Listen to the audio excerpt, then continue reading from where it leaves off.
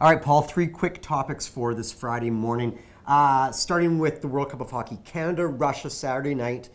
Is this must-watch? Because it was must-watch in 72. It should be good hockey, traditional rivals, big names, but I'm just not that engaged in it yet. I think it's been the afternoon games, but you know, if I'm around on Friday, I might get into it, and then maybe the three-game final will hook me. But right now, this doesn't feel like Canada-Russia to me. Yeah, and you know what? Also, Russia was mysterious 40-some years ago. Now they don't really carry that same cachet. BC Lions playing in Edmonton tonight. Edmonton, they could really bury Edmonton with a win.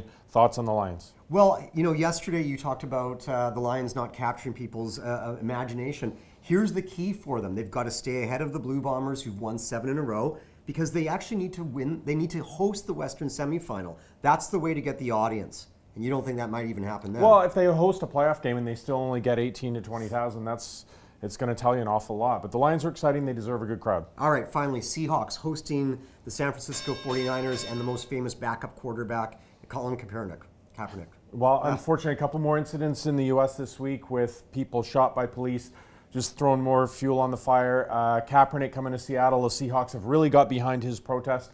There's talk, though, they need a white guy to take a knee to join the cause. That's what a lot of the Seahawks players. I think it's going to be very interesting to see what happens pregame in Seattle. And will the Seahawks score even 3 points this weekend? And please don't think about taking a knee right now.